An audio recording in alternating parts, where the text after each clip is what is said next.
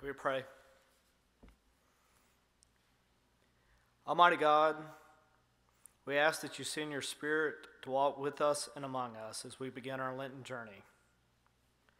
We thank you that there is nowhere you will not go to be with us. We ask you to stir our hearts, our minds, and spirits as we worship you this day. Amen.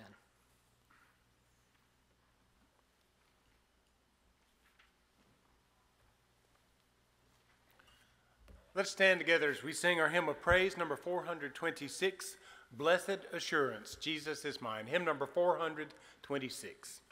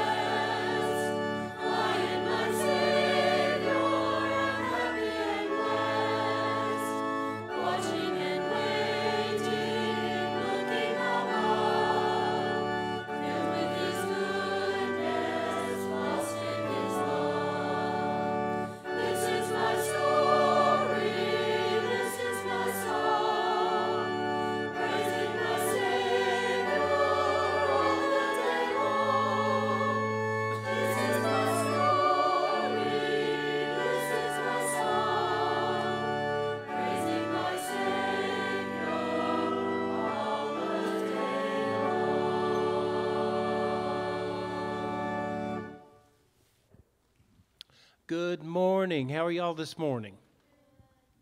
Good. Have you had a good week? Did you do anything nice for anybody this week? Did you help anybody? What did you do to help somebody, Landon?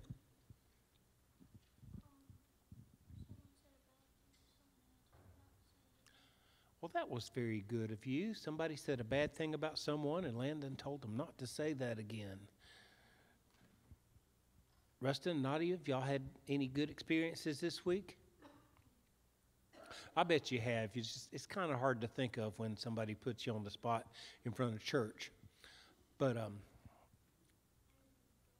you opened the door for somebody? That is wonderful. And all of us do things to help other people. Well, I hope we all do. It's just common courtesy. It's nice. It helps other people to get to know us better, and it helps us to feel better about ourselves too.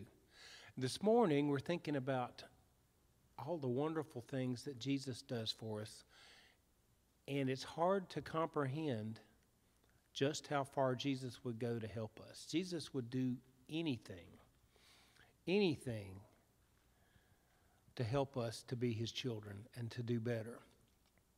But it's kind of, as Jesus helps us and does things for us, what does Jesus expect us to do? Help other people, just like Jesus has helped us.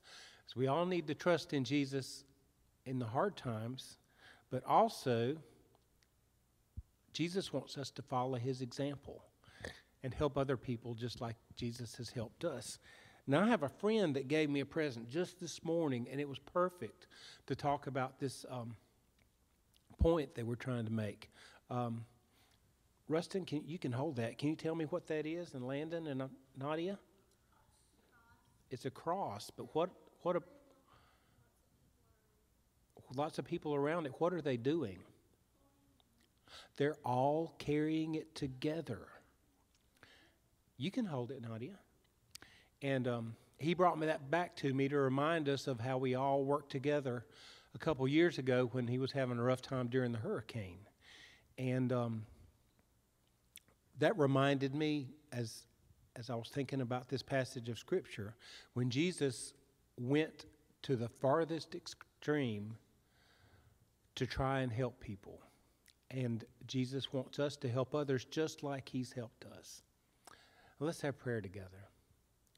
Loving God, we thank you for this day. We thank you that you have done so much for us, that your grace covers everything that we do.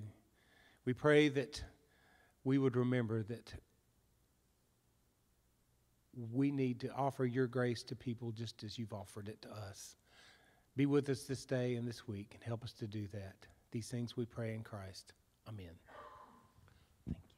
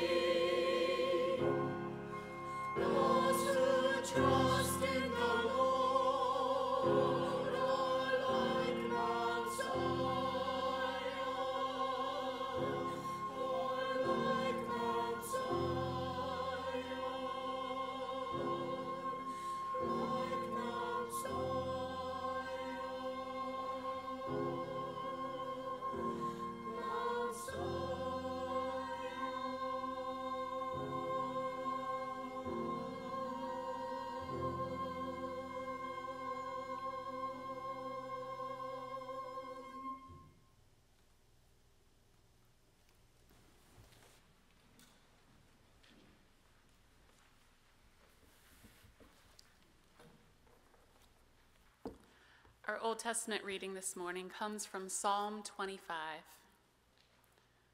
To you, O Lord, I lift up my soul. My God, in you I trust. Do not let me be put to shame. Do not let my enemies exult over me. Do not let those who wait for you be put to shame. Let them be ashamed who are wantonly treacherous. Make me to know your ways, O Lord. Teach me your paths. Lead me in your truth and teach me. For you are the God of my salvation. For you I wait all day long.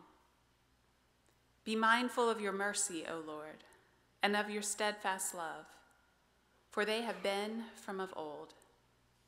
Do not remember the sins of my youth or my transgressions. According to your steadfast love, remember me, for your goodness' sake, O Lord. Good and upright is the Lord. Therefore he instructs sinners in the way. He leads the humble in what is right, and teaches the humble his way. All the paths of the Lord are steadfast love and faithfulness, for those who keep his covenant and his decrees. These are the words of God for the people of God. Thanks be to God. Let us pray. Almighty God, we praise you for your faithfulness and your steadfast love, your goodness and your salvation that sustain us. We confess that our faithfulness to you has not been as constant, that we have fallen short in the ways we follow you and your commands. We confess that we have failed to listen to your words, that we have ignored your invitation to follow, that we have shut our eyes and ears and hearts to the cries of others, that we have put our own desires above the needs of many, that we have indulged ourselves to our own detriment. We confess that we are sinners in need of your grace. We ask that you do not give up on us, that you take us by the hand, put us back on course, teaching us your way once again, underpinned by your strength and love. Restore us to you, that we might lift up our hearts and minds and voices to focus on Christ, calling us to follow him, wherever and however that may be. It's in the name of Christ that we pray. Amen.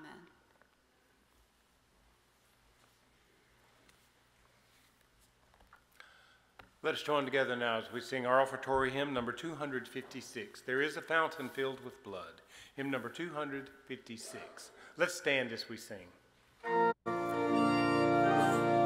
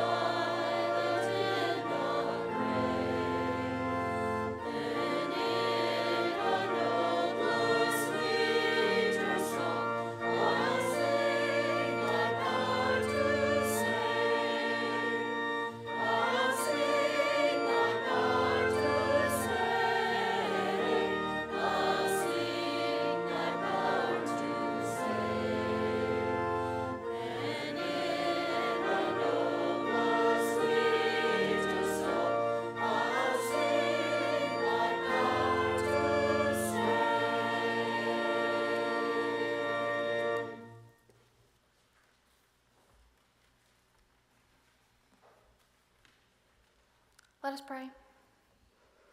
Dear Lord, thank you for this place that we worship and these people who come to follow you and your words. May we give to you and your people out of the kindness of our heart and our thoughts of people. May we give our energy and give our time to pray for those that need it. May we worship in our minds and keep you in our heart.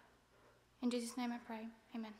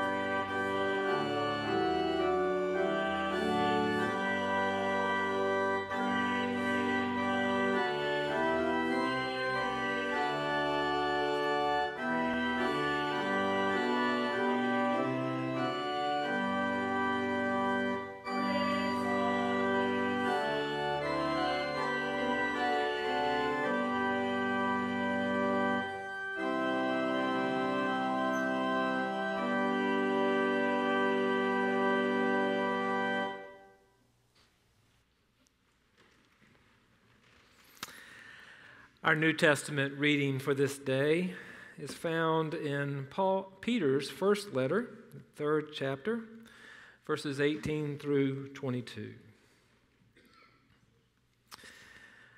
For Christ also suffered for sins once for all, the righteous for the unrighteous, in order to bring you to God.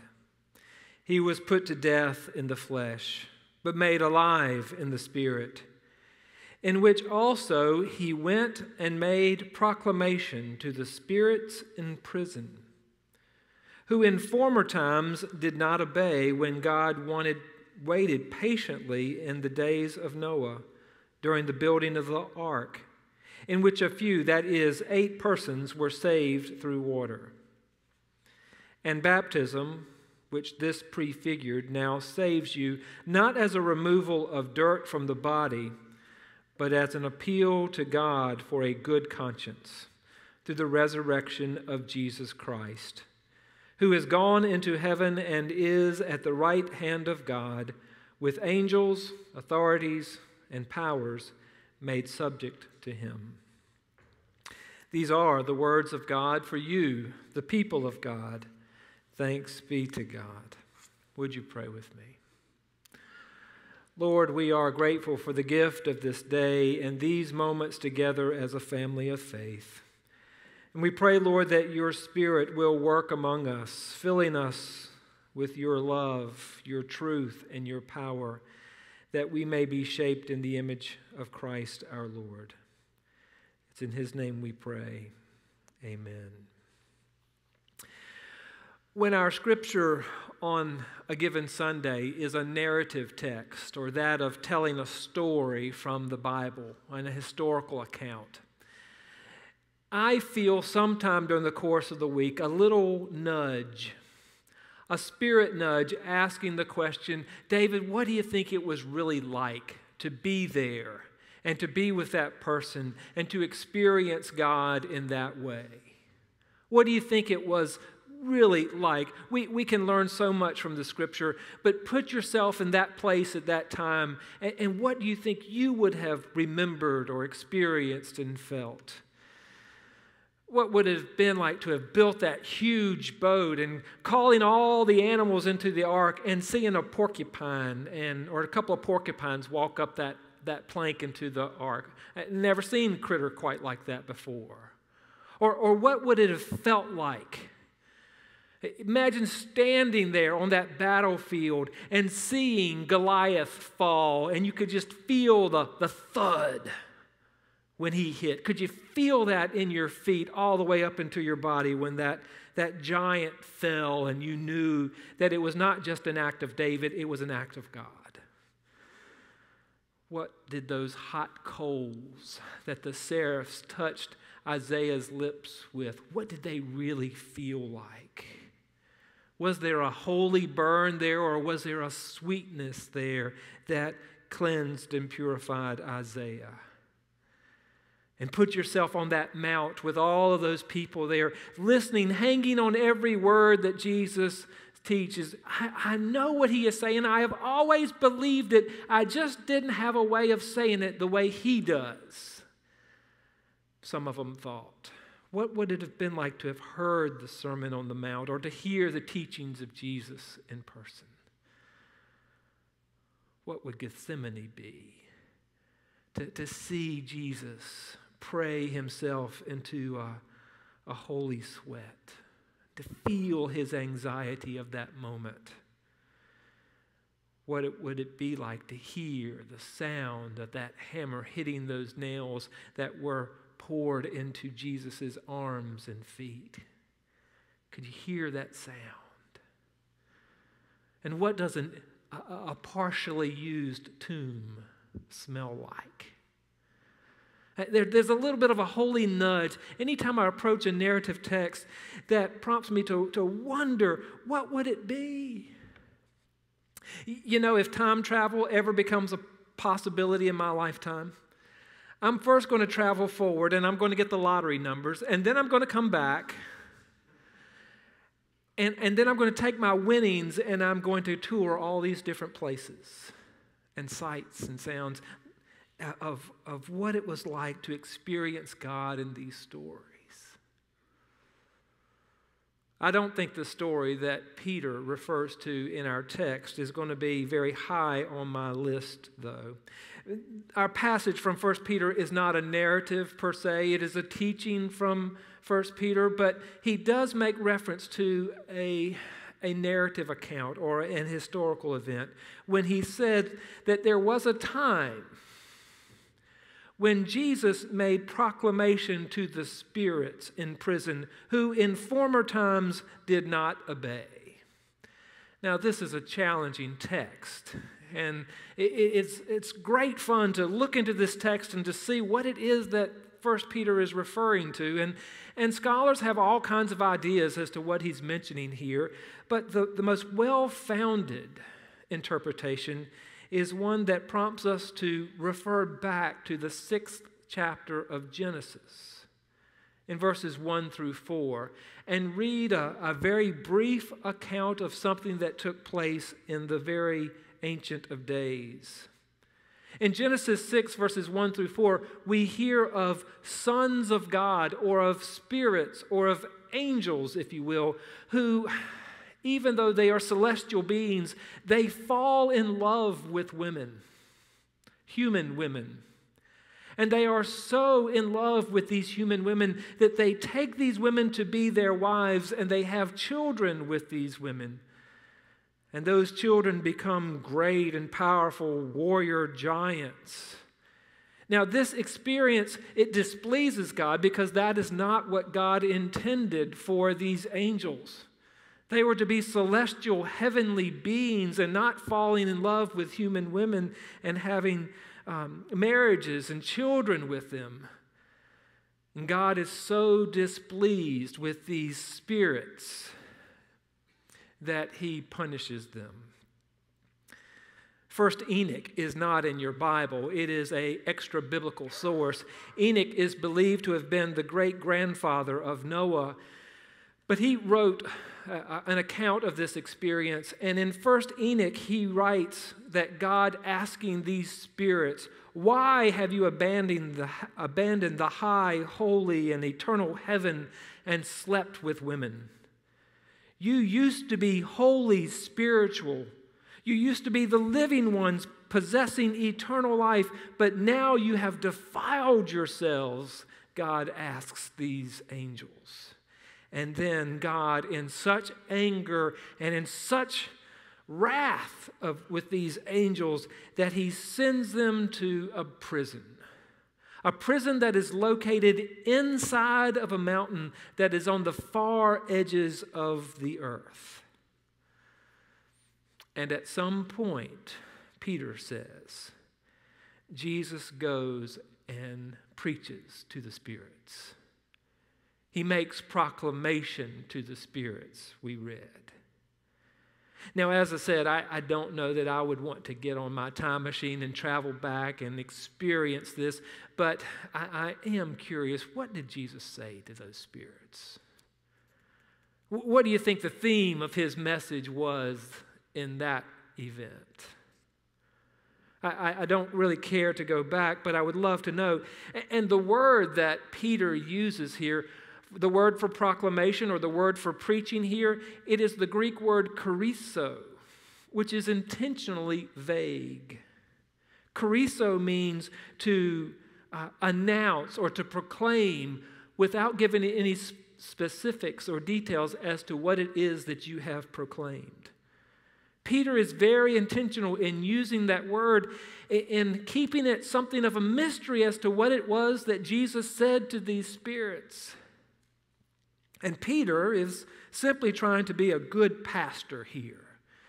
He is trying to assure the people that Jesus has dealt with sin and death and evil, and then therefore you need not worry about it at all. But still, I wonder, what is it that Jesus said to these spirits? Many of you have heard most of my sermons, and you know I don't try to make you scared of hell a whole lot, but I know that there are preachers out there who speak of hell simply trying to get you to go to heaven by making you afraid of hell. I've heard sermons like that. But what do you say to a group of people who already have one foot in hell? What do you say to them?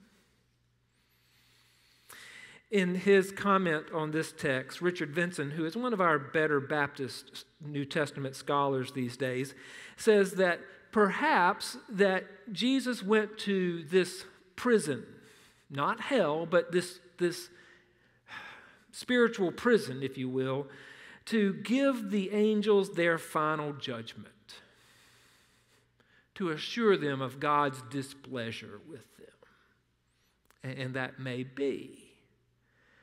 But Vincent also goes on to say that Peter is simply trying to assure his people that sin and evil have been defeated, that God is in control, that Christ has defeated evil, that Christ has defeated these angels that have taken advantage of these human women, and that God is in control. So therefore, since God has defeated death and God has defeated sin and evil, you need not dabble with sin at all.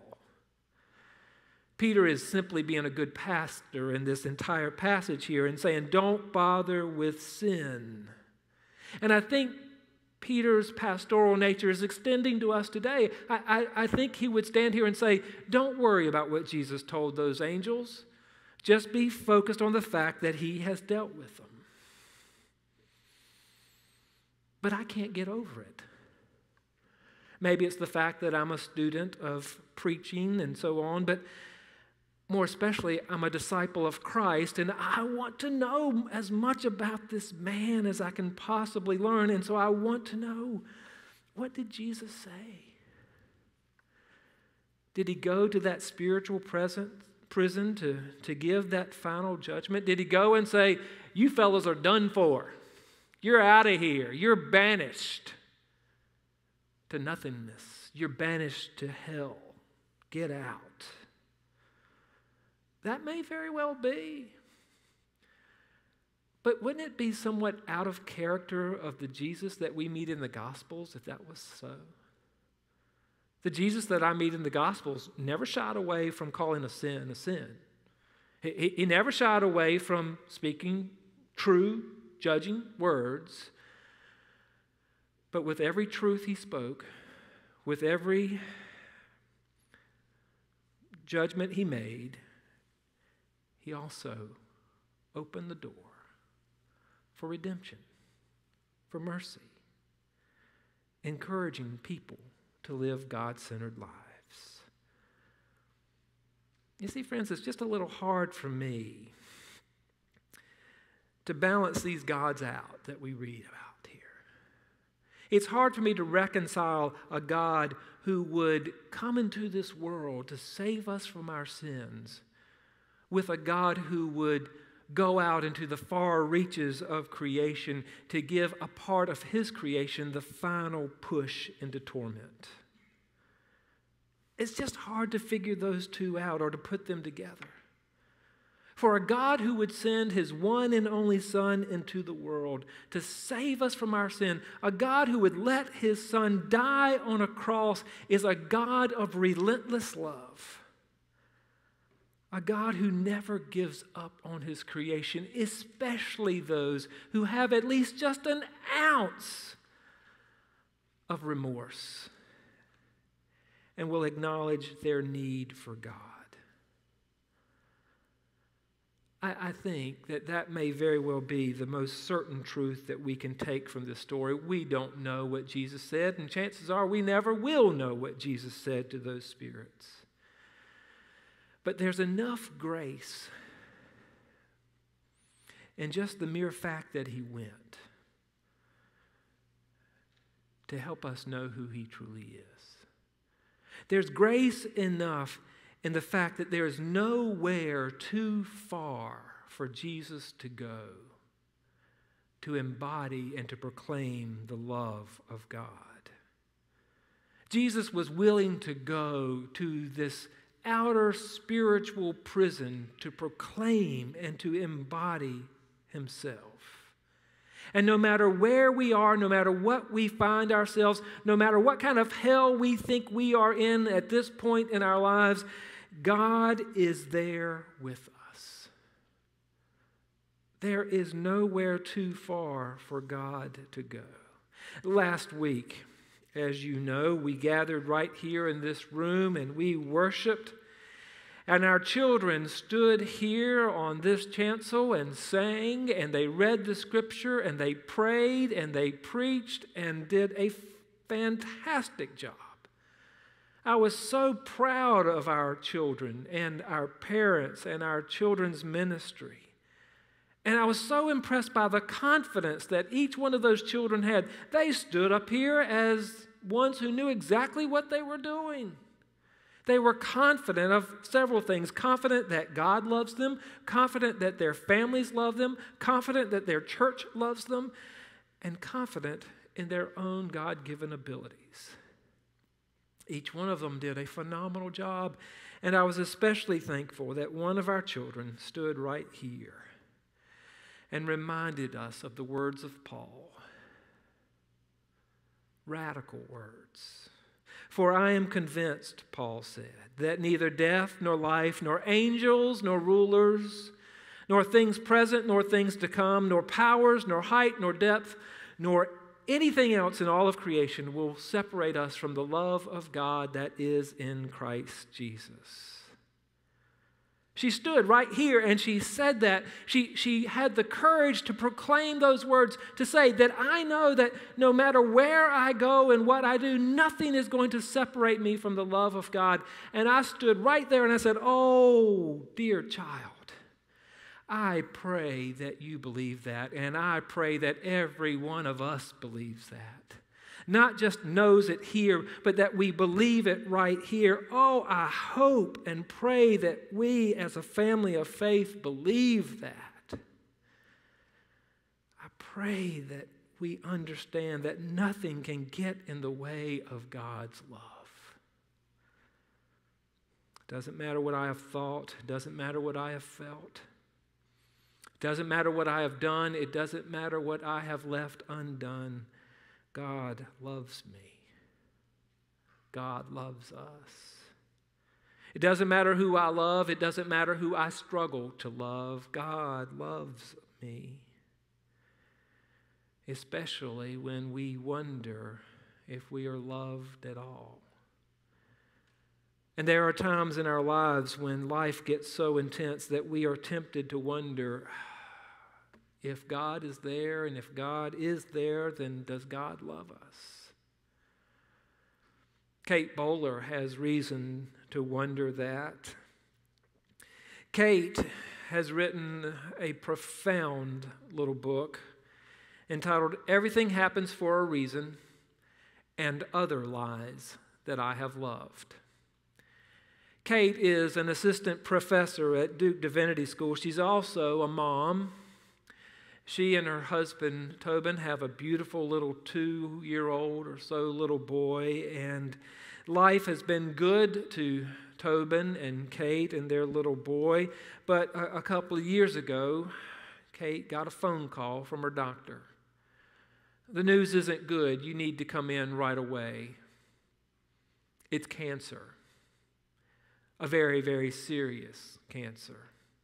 So Kate put the phone down and she went right to the doctor, and sure enough, the diagnosis was very grim. She'd been diagnosed with stage 4 liver cancer.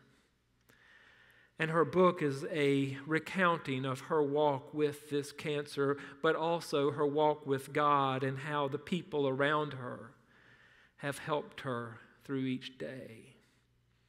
Fortunately for Kate, she qualified for a clinical study that was being held down at Emory in Atlanta, and she's been going back and forth to Atlanta for radical chemotherapy treatments, and things are okay right now.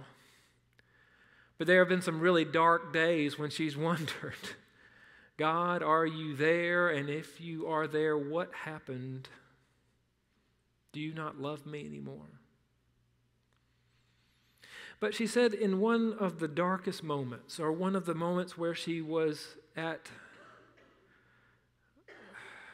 a point of desperation, she was lying in the hospital bed, and she wrote this. At a time when I should have felt abandoned by God, I was not reduced to ashes. I felt like I was floating on the love and prayers of all those who hummed around me like worker bees, bringing notes and flowers and warm socks and quilts embroidered with words of encouragement. They came in like priests and mirrored back to me the face of Jesus.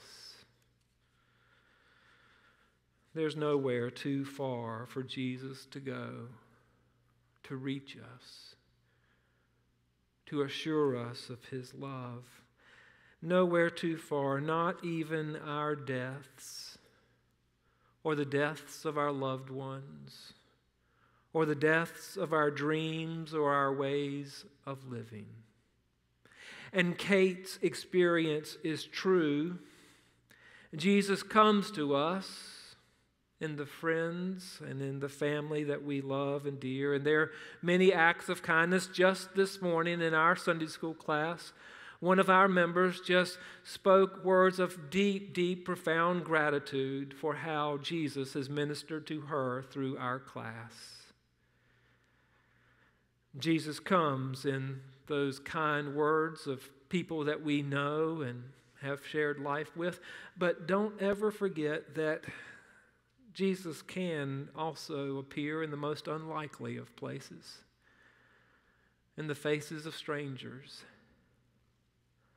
Over the past couple of months, I've asked you to pray for my friend Ed.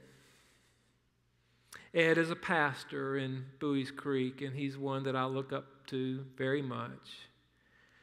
Ed is the pastor who, on Christmas Eve, lost his wife and his home, his way of life, to a tragic house fire. His daughters, Shannon and Megan, survived, but his wife, Sarah, did not. In the past 2 months have been as close to hell for Ed as any of us can possibly imagine. But Ed has told the story of in the days after the fire, his clothes were destroyed, and so he found himself having to go out and do a little shopping. Not the thing that he wanted to do. But he had to go out and replace some of his clothes, so he went to a department store up in Fayetteville and picked out a few things and had a couple of sweaters. He went up to the counter and put the sweaters down there by the cash register, and there was a gentleman right behind the cash register, and he was ringing things up, and he just looked and he said, "Well, sir, this is kind of unusual today."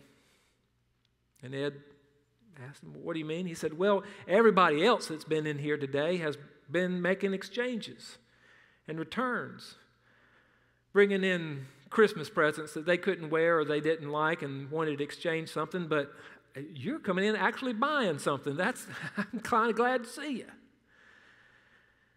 And Ed could have said, "Well, thank you," and then made his purchase and gone on, but he took a moment to be vulnerable. And Ed said, "Well, the reason I'm buying these sweaters is because just a few days ago I lost everything that I have in a fire. All my clothes and most of my possessions that I hold dear. And so I'm having to make this purchase today." And when Ed said that, that fella came from around the counter and took a hold of Ed and said, "Sir, when I was 9 years old, my home burned to the ground. We lost everything. It was horrible, but we made it. And you will too." And with that, he gave him a hug. Now, Ed told that story and then said, "You know, I had no idea that Jesus works at Hamrick's." Let us pray. Loving God, we never cease to be amazed at where we might find you. We hope to find you here at church, and we do. We hope to find you in our homes, and we do. We hope to find you in our devotions, and we do. But there are also times, Lord, that we run from you. We disobey. And even in those places, we find you. Speaking a word of truth, correction, but also inviting us to come home, to repent, to turn, and to follow you. Lord, thank you that there is nowhere too far for you to go to reach us.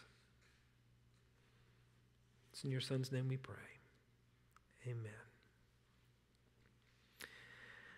Our hymn of response is number 253. A little correction there in your worship bulletin. It's 253. Lead me to Calvary.